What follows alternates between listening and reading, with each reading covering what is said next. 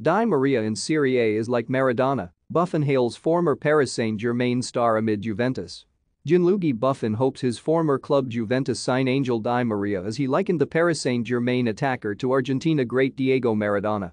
Di Maria joined PSG from Manchester United in 2015 but is to leave the French capital at the expiration of his deal at the end of June. Juve have reportedly offered Di Maria a one-year contract with the option of an additional one-season extension. Reports suggest Di Maria is intent on staying in European football for just one more season, though, before playing at the 2022 World Cup in Qatar and returning to compete in his native Argentina. That is said to have led to a delay in negotiations between the 34-year-old and Massimiliano Allegri's side.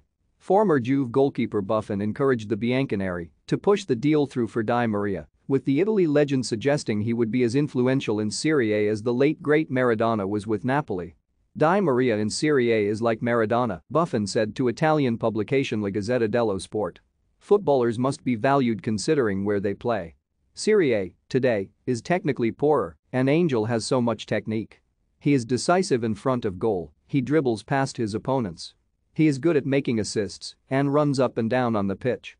He can play in different roles. Buffon is speaking from experience, having crossed paths with Di Maria at PSG in the 2018-19 campaign. The Parma goalkeeper also suggested Di Maria is talented enough that age should not be a factor as Juve aim to secure the winger. I am 44, but I still play, age doesn't matter. Motivation and passion are more important, and so is determination, he added. If Di Maria joins Juventus, it means that he's ready to do so. He is an exemplary professional, one who never gives up and fights during games and training sessions. For today's Serie A, he'd be like Maradona. At PSG, I played with Neymar, a young Kylian Mbappé, Marco Verratti, but Di Maria was not inferior to no one. When he won the Decima the 10th Champions League title at Real Madrid in 2014, he was playing with Karim Benzema, Cristiano Ronaldo, Luka Modric and Toni Kroos. He was always a step back from them but knew how to play as a winger, attacking midfielder and even Mazzala a wide central midfielder in a diamond or three-man midfield. Whoever signs him, and I hope it's Juve, it will be a good deal. We are talking about a champion.